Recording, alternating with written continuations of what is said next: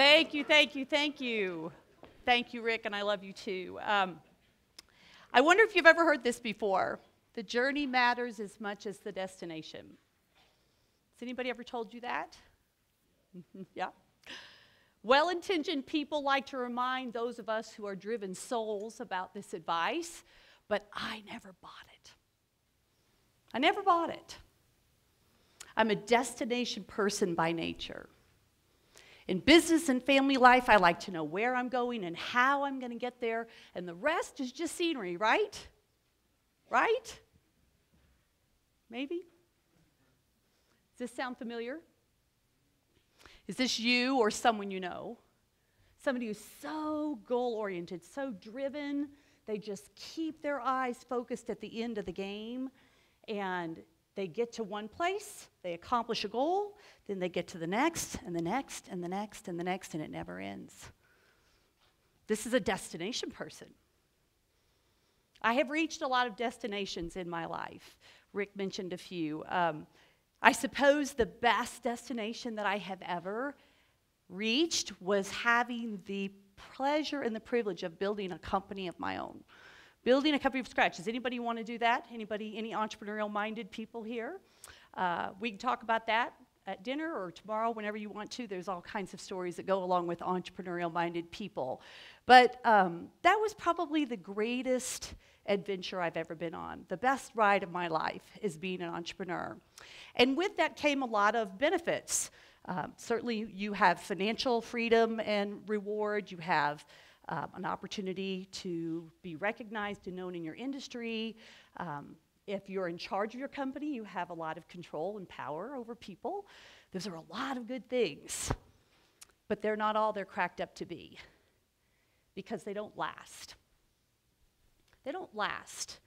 And if you're a destination person and you get to each one of these destinations, there's something that happens to you when you get there. And I'll tell you how it happened for me. There was a period of time in the life of our agency, and I'll tell you more about our agency as we go along, where we grew so fast and things were going so well. And on the outside, everything just looked great in my life. But I stopped sleeping. Now, I didn't have any trouble going to bed about 12:30 or midnight or 12:30 at night. And Ray will tell you, my husband, he says, she'll be talking and we'll be sharing stories, and then her head hits the pillow and she's just out like a light. So I had no trouble going to sleep. But about 2:30 or 3 every morning, I was wide awake, and I didn't go back to sleep. So I got up and I worked. And this went on for about a 3-month period of time. And you know, I had a lot of things that were stewing in my brain about, you know, things going on with the business and the kids and all that. But there was one question that was burning in the back of my brain that would never go away. And that was what was keeping me awake at night. And that question was, is this all there is? Is this it? All these things that I thought I wanted, is this all there is? And that is a frightening question to face if you are a destination person. Because if the destination isn't worth reaching, what are we striving for? Well, I did find an answer. And it wasn't that the destination was not worth pursuing. But I will tell you what I had made a big mistake in. The destination was definitely worth pursuing, but in my pursuit of all those destinations, I had missed the journey along the way.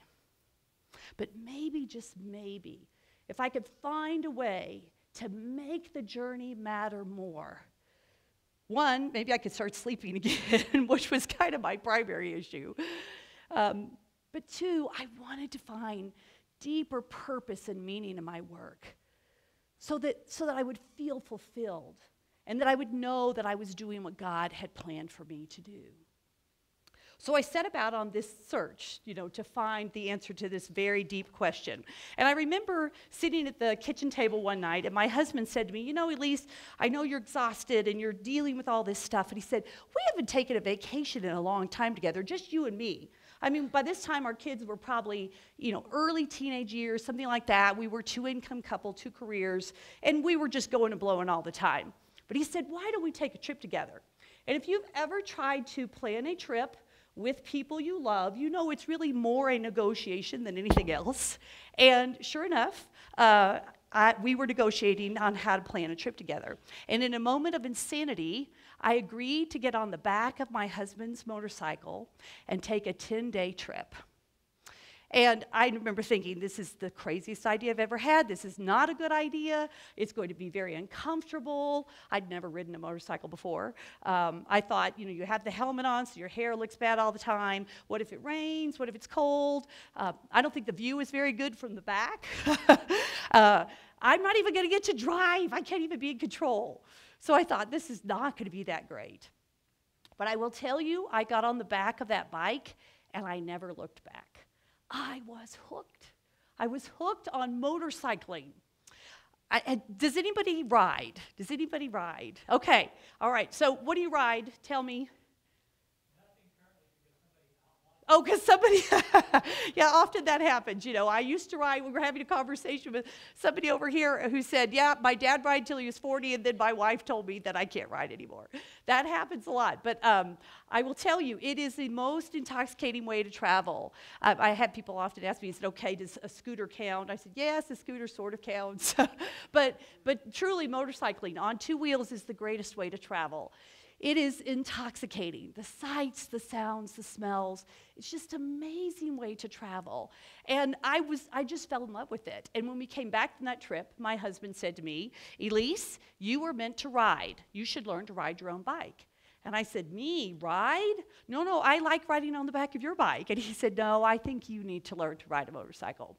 So I did. I took the motorcycle safety course, and I remember sitting on, it was kind of a weekend type course, like you get your book in advance and you study, and on Friday night you have sort of a classroom type experience. And I remember sitting in the motorcycle dealership, the Honda dealership in Northwest Arkansas, with about 15 or 20 other people on a Friday night, and we had these two instructors, and one of them's name was Big Mike, and he's just exactly like you would think. He had the black leather vest and the tattoos on his arms, and I think he felt like his job that entire time was to scare us a little bit, to really make sure that the fear of what could happen to you was deeply ingrained in our brain.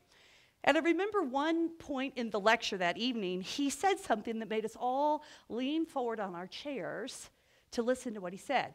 He said, I'm going to teach you something that will save your life. He said, have you ever heard, or he said, let me tell you, the most dangerous place that you can be on a motorcycle is in an intersection for obvious reasons. But he said, the second most dangerous place is in a turn. And the reason is because as you approach a turn, you begin to see all of these things that could go wrong. In the turns are where all the hazards gather: gravel, oil slicks, potholes, all kinds of things that will make your bike slide. Not to mention the trajectory of the turn itself. If you guess wrong, you end up in a ditch or in the oncoming lane, neither of which is good. But if you've ever seen anybody that's over on the side of a ditch around a turn, they guessed wrong. So there's a lot that you have to think about.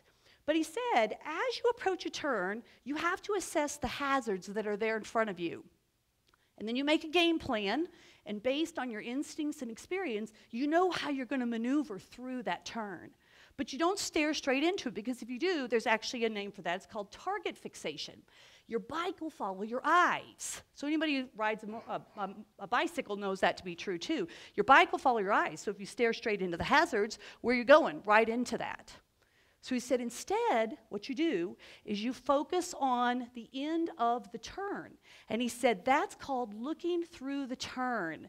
It's a principle of motorcycling that allows you to see what's in front of you, but not stare straight there, but to look where you want to go.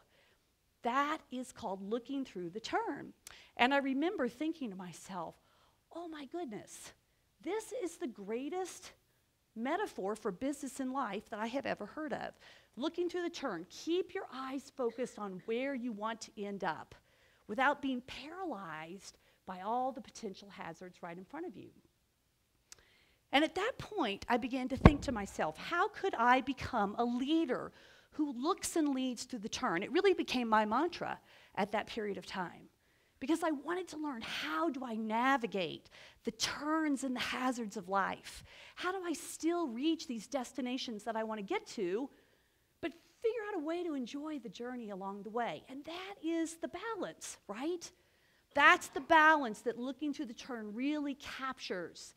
Keeping your eyes focused on where you want to end up while still enjoying the ride along the way. And I knew if there was a way I could master both of those, that could be my answer. That could be a way for me to learn to live and lead in the way that I knew God had meant for me to do. So tonight I'm going to share with you a couple of lessons. I've got some different aspects of journey and destination that I want to share with you. Lots of stories. Hopefully stories that will help you think about, how are you living your journey? What destinations are you trying to reach? Are you on the right path to get there? And what's missing? What's missing from your journey that will help you get to the destinations that matter most to you? So let's start with an area of journeys that I do not like, called crossroads. Crossroads. Who likes crossroads? Probably not a hand's going to go over the room. Why? Why don't we like crossroads? Got to make a choice. Don't know what's down the path, right? You hear that saying, when you reach a fork in the road, take it, because you know what, you're going to have to take something. Crossroads are scary. I don't like them because I don't like to choose. Oftentimes I say, well, in my next life, I'm going to do that, you know. But you can't. You get this one chance to go around. And you have to think. Sometimes you have several choices. Sometimes you just have two really crucial ones to make. And you keep in your mind going, what if? How will this work out? What if it doesn't work out? I remember sitting in your seat. Now, back then, we weren't blessed to have Rick and Tim and MC and the whole gang. We didn't have Summit. But I sat in the classrooms at ACU and loved it. It was such a fabulous experience for me to be at Abilene. And, well, not in Abilene, but at ACU. Because it was a turning point in life. You know, it's when you have a chance to really come into your own.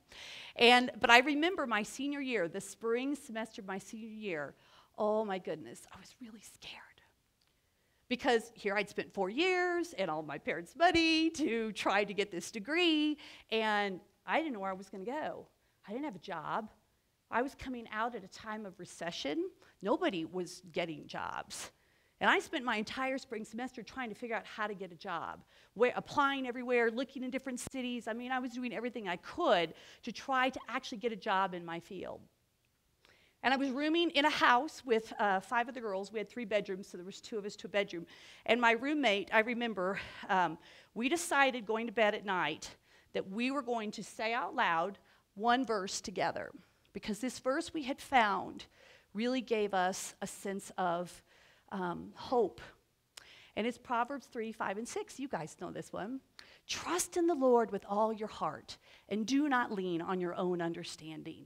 In all your ways, acknowledge him. And what will he do? Make your paths straight.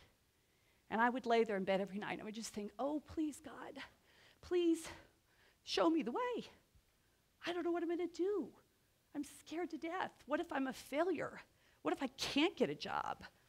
Where will I go? Where am I going to live? I had just broken up with a guy, so, you know, I wouldn't get married anytime soon. And I was just really torn. I was really frightened. It felt like maybe one of the first biggest crossroads of my adult life at that point in time. It was scary. But I did find a job. I was offered a position in my field in public relations in Nashville, Tennessee, of all places. Didn't know anybody in Nashville, but I packed up all that I owned, which fit in the back seat of a VW Bug. I drove to Nashville, Tennessee after graduation to work at a public relations agency there, just a small little firm. It was a fantastic place for me to be. And I was excited to have my first job. And when you get your first job, and you're really thrilled to have it, there will come a period of time, though, when you will be eager for something else. And I remember it was about 2 years into that job, and I was looking around, and I was seeing all these other people that were having all these other cool jobs and positions and getting raises and promotions. And You know, you can't help it. You get a little jealous, you know, and you're competitive. And I wanted to rise. I wanted to be promoted. And every year I would talk to my boss, what do I have to do to get promoted? You know, he'd be like, Elise, be patient. But I just couldn't be patient. And I started looking around to take another job somewhere else. But all I could find were jobs in other types of fields, not in public relations. And I really kind of reached a low point where I thought, I know I can do more, and I feel like I should be able to, but I don't know what to do. Should I leave? Should I stay? Where do I go? Maybe should I move to another city? It's, once again, a crossroads moment. And I remember having an experience where I learned something really, really crucial. And it was, somebody challenged me to say, are you being your best where you are right now? I said, no, because I'm trying to get out. I'm trying to move on. I'm trying to move up. They won't promote me. She said, maybe that's part of the issue. Maybe you need to be giving your all right where you are right now, and then just see what God has planned for you. And it really changed my way of thinking, because what she was asking me to do was to be fully present in that position, even though I didn't like it, and to give my best all the time, and to stop worrying about what comes next. And the other wasn't working, so I thought, well, I might as well try it, because it sounds good. Maybe I'll try it and see. And that's what I did for about a period of 3 months. I went in every day, I gave it my all, volunteered for assignments, I really threw myself in. And I remember my boss came to me after a few months, and she sat down to talk to me, and she said, what's changed in you? Something's changed. I said, what do you mean? She said, you're different. You show up different every day. And I said, well, you know, it's no secret I wanted to have a promotion, but I kind of decided if that wasn't going to happen, that maybe I needed to give my all right now. And she said, well, I'm so glad to hear you say that. She said, this is what I was waiting for. I was waiting to see you commit to what you were doing now, because that told me that you were ready for the next step. And that was when I got the promotion. Interesting, huh? That was a really important moment for me to learn about how to be patient in the uncertainty of life. That God does have plans for us. They often don't work in our timing. And I'll be the first one to tell you, nothing ever happens fast enough for me. But things do work out the way that they're supposed to. But God has a plan. And the question is, are you trusting in God? Trust in the Lord with all your heart, and do not lean on your own understanding. In all your ways, you must devote yourself to Him and to doing what you have to do at that moment in front of you, and He will make your path straight. One other story I want to tell you about this period of time in life was how I found my husband, who I will say I have been married 31 years to. Yes, I was a child bride of 10. No. Yes, you go ahead, clap. He is the most amazing guy, very patient. He's fantastic. And I had dated a series of guys after I got out of ACU that it just didn't work out. And I kept thinking something's wrong with me. And I don't know how you ever really know. And I remember having a conversation with my older brother at that time. And he said, Elise, this is how I think about it. He said, you are like a farmer with a field. That is your life. And he said, you care for that field, you cultivate it, you weed it, you water it, you plant beautiful things in it. And he said, someday the right guy is going to walk alongside of that field, and he's going to look to that area of beautiful land, and he's going to see this magnificent crop of beautiful things growing there. And he's going to say, who is the farmer of that field? That's the person that I want to meet, somebody who's created these beautiful things in her life. And he said, I think of it like plowing your field. And he said, Elise, I think you just need to focus on plowing your field daily to be sure that beautiful things are growing in your life. And trust that one of these days, the right guy is going to walk along and see that beautiful field. And I remember thinking, I like that. Because it takes time, doesn't it, to cultivate beautiful things in your life. They don't just happen. You have to work at it to create a life that somebody wants to be a part of. And so that gave me some hope. and I met my husband. I met him at church. I thought I knew everybody in that singles group, and I did, until the day he walked in the door. And there he was, handsome guy that he was. And it was an amazing thing. We were married almost a year to the day that we met. He was in medical school at the time in Memphis, and I was in Nashville. So we went back and forth for virtually a whole year to see each other on weekends. But I just knew the day I met him, he was the one. I came home to my roommate and I said, I have met the man I'll marry, but he'll never ask me out. And she said, why? I said, because he's cute and he's smart and he probably has, all kinds of girlfriends. And but I said, I so much want to meet this guy and get to know him. And it worked out for us to be able to do that. And we got married. And I will tell you then, the very next lesson on where we go in our lives, on our journeys, is that once we get through all of these crossroads moments, if you could advance that slide for me, where we go on these crossroads moments often lead us to detours. So I was happily married at this point in time, and jumping along in my career, and things were going great. We moved to Memphis, Tennessee, where my husband was in medical school, and I remember having this hope about when that time is going to come for us to be able to get out of his training and do something really significant with our lives. Where would we go? What would we do? And that was a really interesting time. We were there for, I think, about 9 years while he finished his training. And I moved up in different agencies. I did corporate life, had a lot of different experiences.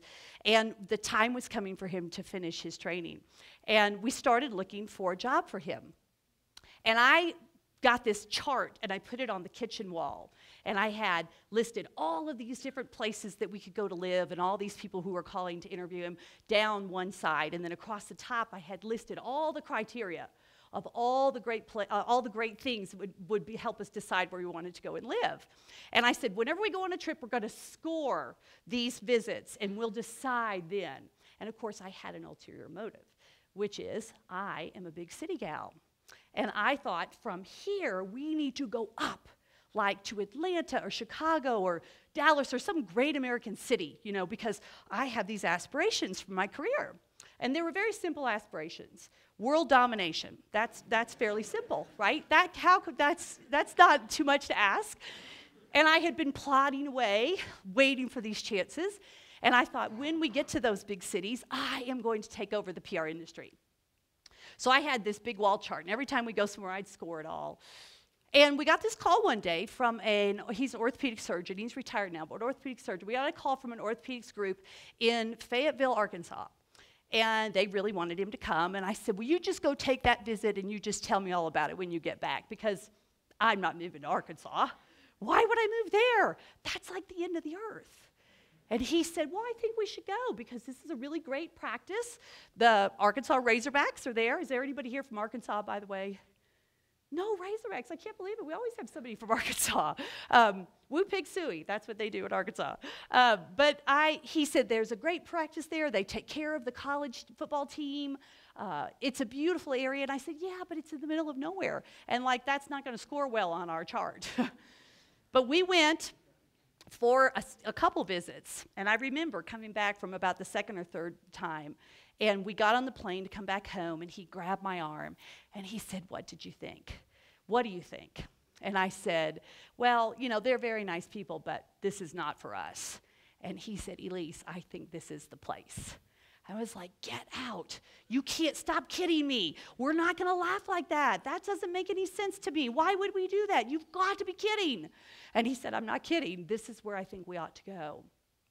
And there ensued a battle for several weeks. He wanted to move to this little town in the middle of nowhere. I had my sights set on the big city.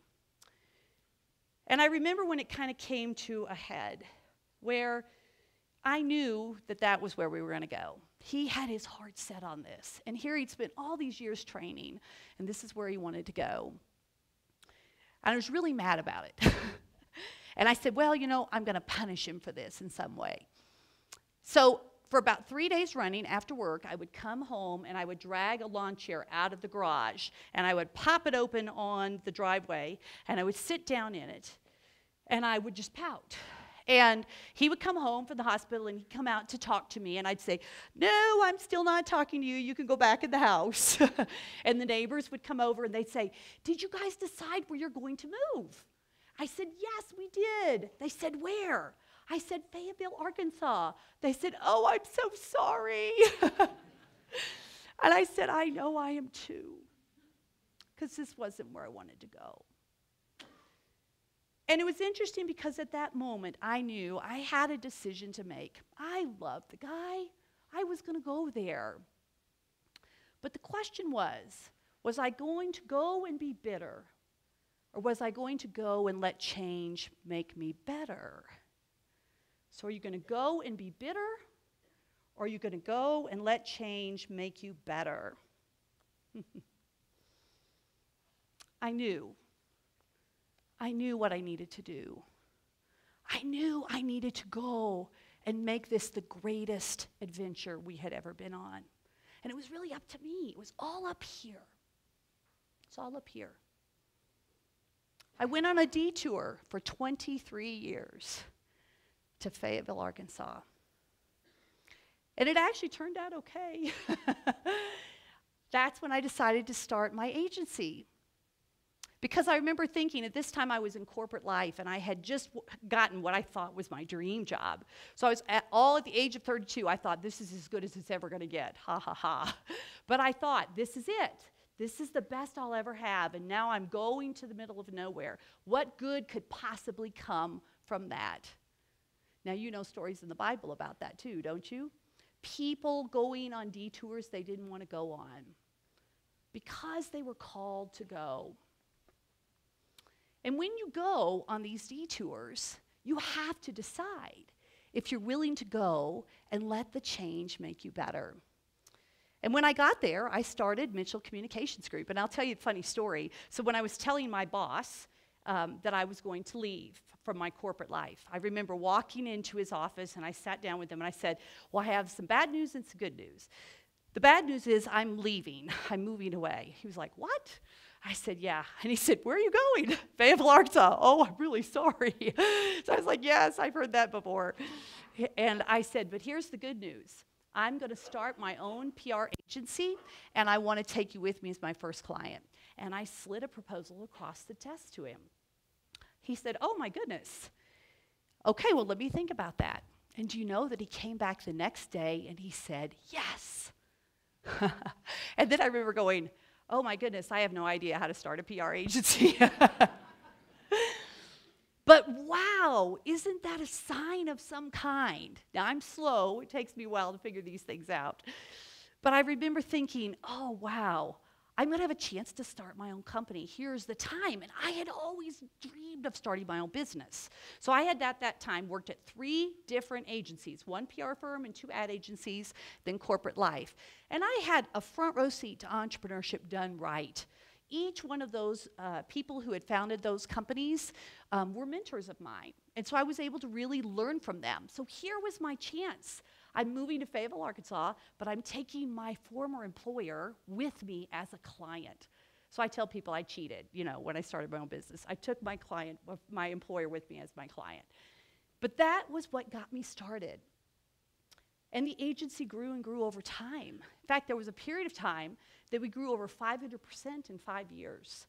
And I remember at different times looking back and thinking, this would never have happened had I not been willing to go on a detour. So let me stop and ask you a question. Are you on a detour? Are you on a detour in your life? Maybe it's a personal detour. Maybe it's a health detour. Maybe it's a detour of the heart. Something isn't going just like you planned. And what are you going to do about it? And I always say this is when you have to scrap the map and you have to go with the detours in life, because when you do, you will find yourself in some pretty terrific destinations. God has plans for us. Proverbs 16:9, you've heard this one before too.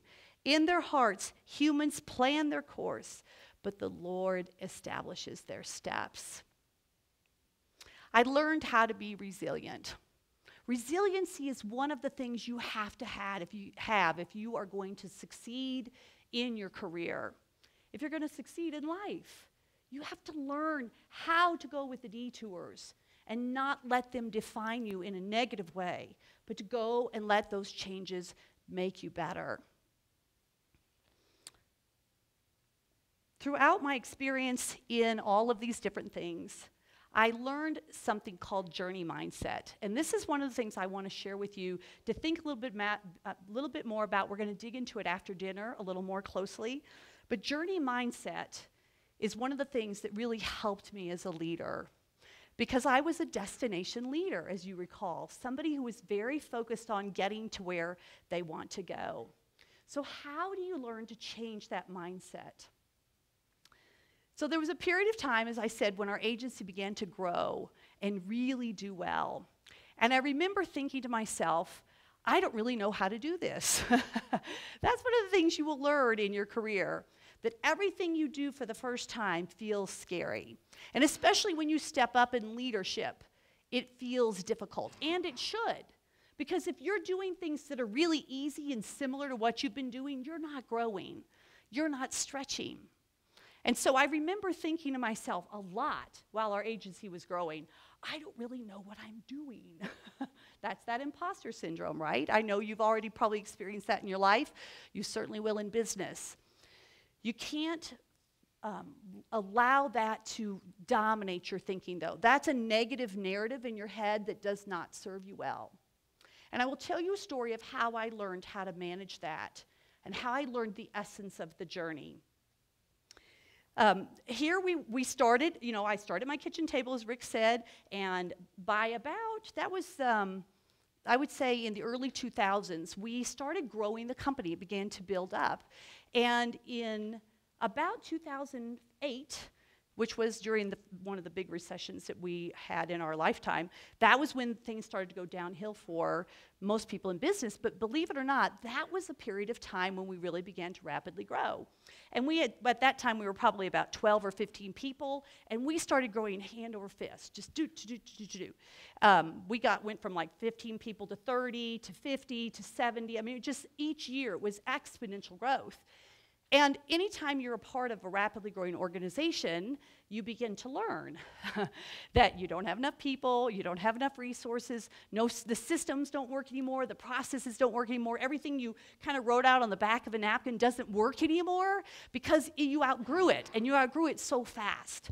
And I remember that my people, especially my senior leadership team, they would run into my office with these problems, and they would literally be wringing their hands saying, Elise, we have this problem, and we don't know what to do. And it was sort of like they took this big lump of clay that was a problem, and they just went splat right on my desk. Here's this problem. What are we going to do? And I remember they would run in and say these things to myself, and I would think, I have no idea. But I think I'm supposed to know, right? I'm the boss. Doesn't the boss have the answers? The leader is supposed to know, but I don't know. So you would have this conflicting feeling of you want to solve the problem, but you really don't know the answer because we'd never been here before on our journey. And that is a dark place to be. If you've ever had self-doubt, that is a dark place to be, and especially if you're in charge.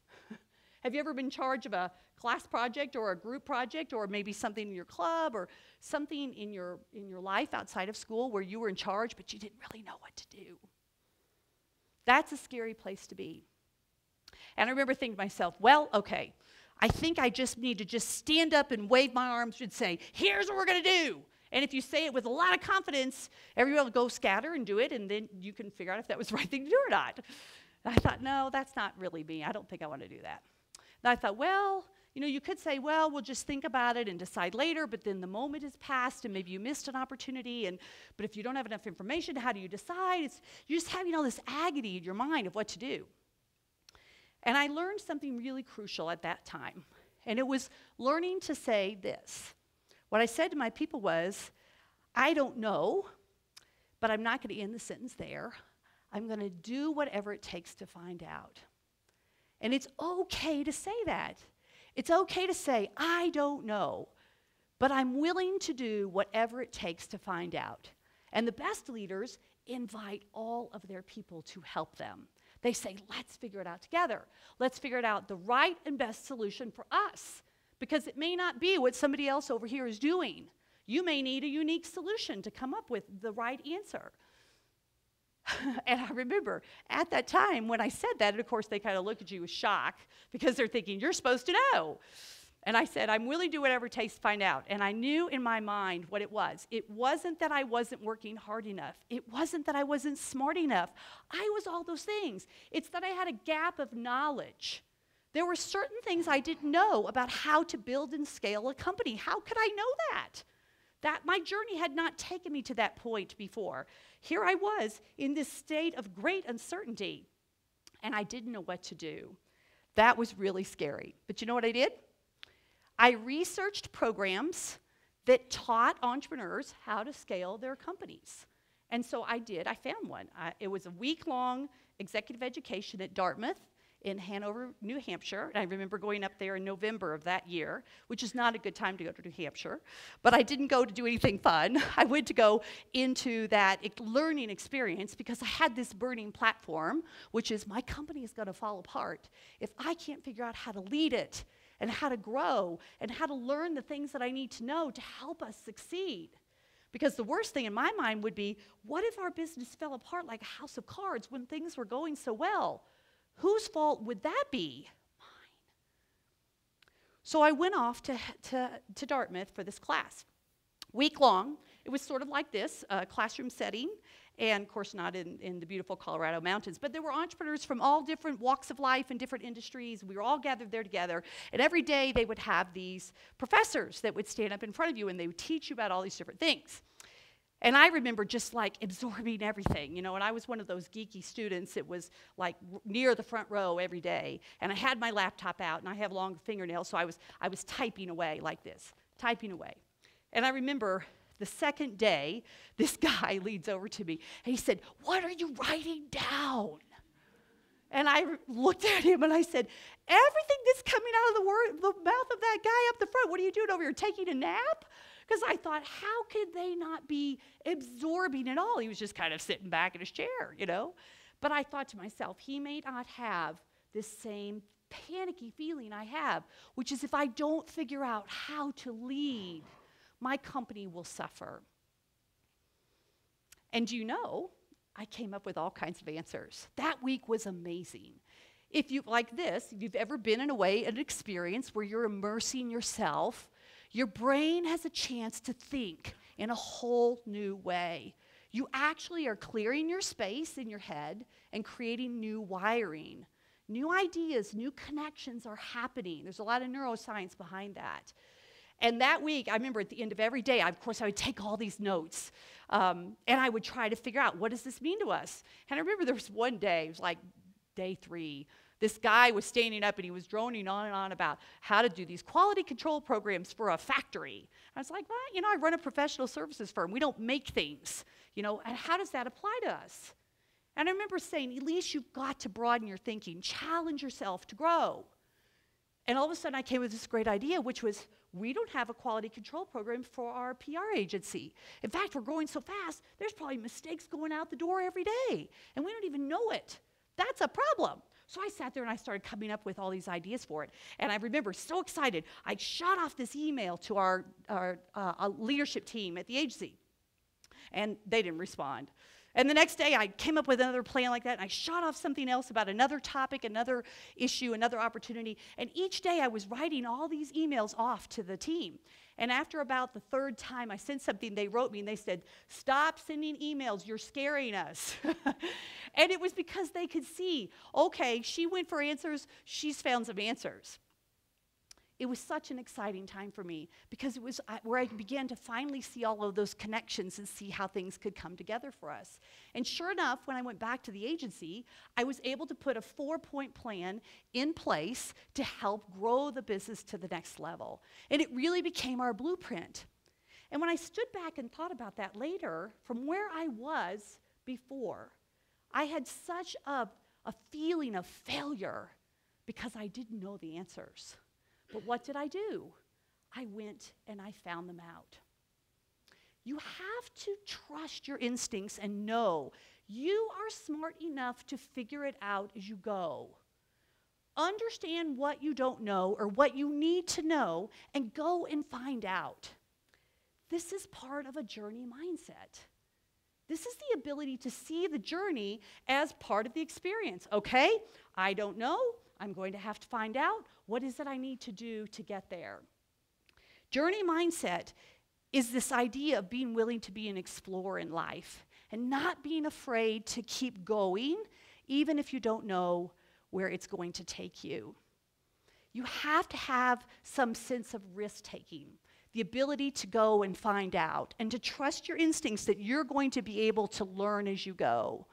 This, to me, was a gift because I was kind of a perfectionist, a control freak to some degree. I wanted to know. I wanted to have all the answers. I didn't want to make a mistake because what's one of your biggest fears in life? For many of us, if you want to be a leader, one of your biggest fears is fear of failure, fear of public failure. And a journey mindset helps us to think of failure very differently. Think of failure as a chance to learn. Can you do that? Have you been doing that in your life? Viewing failure as a chance to learn. This is actually a very entrepreneurial approach to your career and your business. We're going to try it. Maybe it'll work, maybe it won't. Chances are something will work. We'll figure out what doesn't, and we'll make the improvements, and we'll get better as we go. Failure is an iterative process. This is actually something called learning mindset, growth mindset. You may have heard this. Carol Dweck, she's a very famous professor at Stanford who did some studies on growth mindset. But it's this idea that you view failure as a chance to learn and to grow. And those are the types of leaders who actually are the most successful because they're willing to take a chance. So I was teaching a leadership retreat this past weekend, and I remember I had done all this planning and preparation. I was going into it, and at the last minute, I was thinking of all these things that looked like they might not be right. And one of my teammates, she said to me, "Hey," she hit me on the arm, "it's a journey." I said, "Oh, that's right, it's a journey." So I find myself, even after all of this, still learning. Journey mindset, that's okay, because you learn as you go, and you keep putting one foot in front of the other. And that's how we get to where we want to go. That is really the answer to how we get to the destinations that matter most to us, is that you learn to enjoy the ride along the way.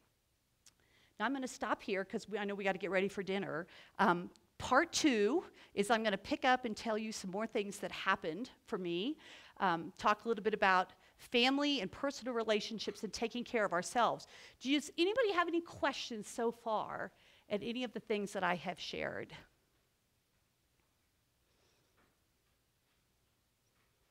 Yes? So I'm kind of curious, is that the only time in your life, when you talked about earlier in your career, like not sleeping well, is that the only time in your life that you felt that? Or has that been an ongoing process? It's an ongoing thing. Does anybody have trouble sleeping? Yeah. And whenever I tell that story, I get a lot of knowing looks. And it's a frightening thing. You know, sleep is underrated. It actually, I'm going to tell you something. So I've spent this last year, and I'll talk more after dinner about this, on doing a lot of neuroscience training, because I'm now launched another business, and I'm doing executive coaching and leadership development. And in this neuroscience training, I learned a lot about the brain. And if you guys are interested, we can dig into this tonight after dinner. But your prefrontal cortex is this part of your brain right behind your forehead. It's where you do your strategic thinking, decision-making. It's where inhibition happens, when you inhibit yourself from doing things you shouldn't do or say. That happens here. Your limbic system is the part that's over your brainstem back here. That's what your fight, flight, or freeze. That's your emotional regulation, comes out of your limbic system. Did you know that those two parts of the brain do not work at the same time? And I'll tell you why. They compete intensely for fuel. So what's your brain's fuel? Do you know? Water, glucose, or as I like to say, good nutrition. All right, now not just sugar, but glucose, good nutrition, and sleep. If you don't have those three things, you are not performing optimally in a cognitive way or in an emotional way. You know that. When you're hungry, when you're thirsty, you have no sleep. How are you performing? Pretty terrible, huh? When I learned this, I'm telling you, it changed me. Because I thought to myself, oh my gosh, I thought sleep was wasted time. Do you guys ever think that? Well, no, no. Well, I'll tell you, for driven people, destination people, goal-oriented people, I always told myself, I will sleep when I die. It can wait, and it can't, because you know what? My ability to think at my best and manage my emotions, especially under pressure, were really hurt when I did not have rest. And so when I remember, I would stand at the window at like 5:30 in the morning. During this, it was about a 3-month period when I couldn't sleep. And in the darkness of night that's when Satan works his magic on you. All of the demons in my life, all of the negative voices in my head were just drowning me out. It was horrible. And I would stand at the window and I would just say, please, God, let the sun rise. Because when you see those first rays of light, it's like it all goes away. All of a sudden, we have new hope. And I would say, okay, today I can do better, and tonight I will sleep. But you know, you can't sleep if there's something that's burning in your brain. You just can't. And I think that is a way that our brains are telling us. You know, our brain works in the background all the time. It's telling you, you've got to deal with this. And you do. But you know what? So we have to have the courage to deal with it. That's part of the journey. Nobody has it all together. Everybody struggles. You know, if you looked around at your journey lines, has everybody had dots above the line? Of course not. Everybody struggles. But in our humanity, in our brokenness, we understand that God is the only way. He is the only way to help us find the peace that brings the rest. Let me leave that with you. We're going to eat dinner, and we'll pick this up after dinner. How's that?